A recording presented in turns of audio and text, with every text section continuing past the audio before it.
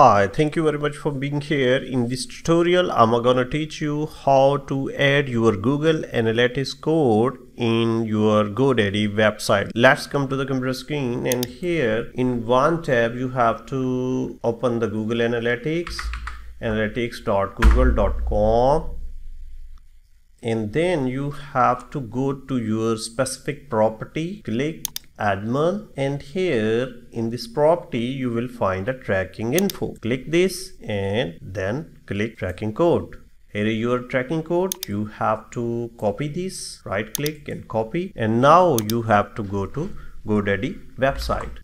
Let me open the GoDaddy.com. Here is my account. I am already signed in. Click my product, and here is my GoDaddy website. Click it and then edit website.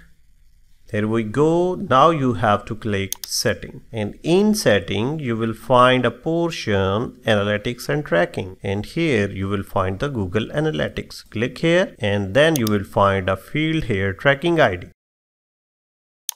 Paste your tracking ID here and publish it. It will take some time. So this is a way how to connect your Google Analytics code to your GoDaddy website. Thank you very much for watching this tutorial. Keep watching the next one.